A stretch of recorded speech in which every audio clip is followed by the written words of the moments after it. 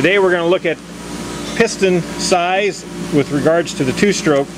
Here we've got a 74 millimeter piston, and the pistons are proud of the block. So if we don't do something with the head and the head gasket, once we exceed the original 71 millimeter bore size, we're going to have an interference issue. So today we're going to look real quick at what we need to do to the head to make things fit.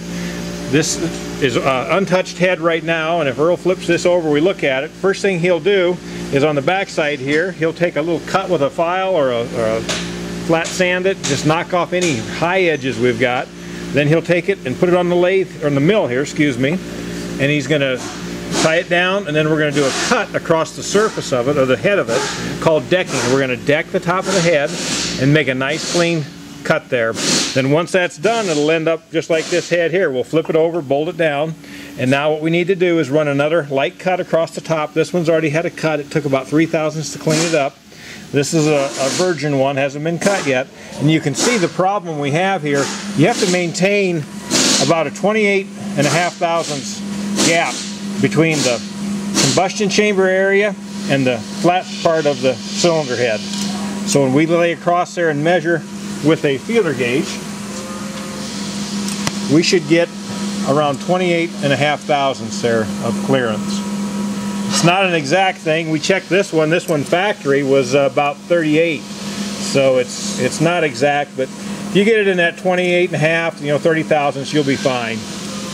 And again, what that'll do is, here's a 74 millimeter piston. If I try to put this in here, we can see that the bore of the head is too small and that will not fit in there. This head, we've already relieved the area out to 74.2 millimeter, and now that little puppy fits in there and moves, and we got a little bit of cushion room, and that's what we've got to do. What we'll do next now is we got to have a special tool that's the same angle as the plane on the head here, and we're going to cut this down. Here's a special tool we've made for the mill, and it's got the same angle as the combustion chamber angle, and then we'll drop this area down. Once this flat surface is true, we'll drop this down to where we get back to that 29 thousandths area.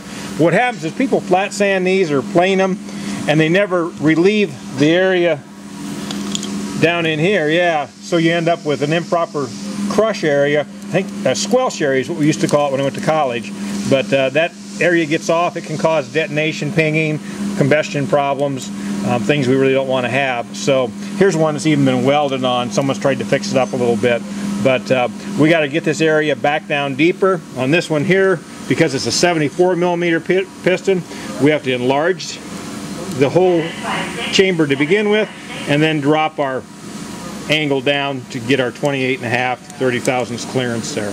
So that's what we're going to do. When all three holes are done, we'll then take one more light cut across the top to make sure everything's nice and true, and it should be good to go. So that's what you've got to do.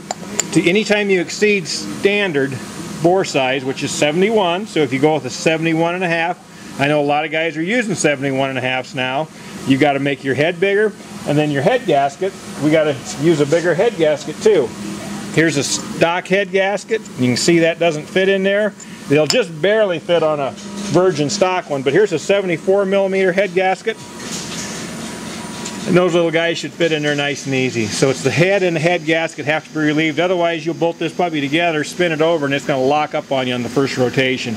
You might get lucky if you haven't done this, and the head gasket may give you just enough clearance, but you are going to have trouble with it as things get flying through in higher RPM. So be sure and do that anytime you exceed 71 millimeter.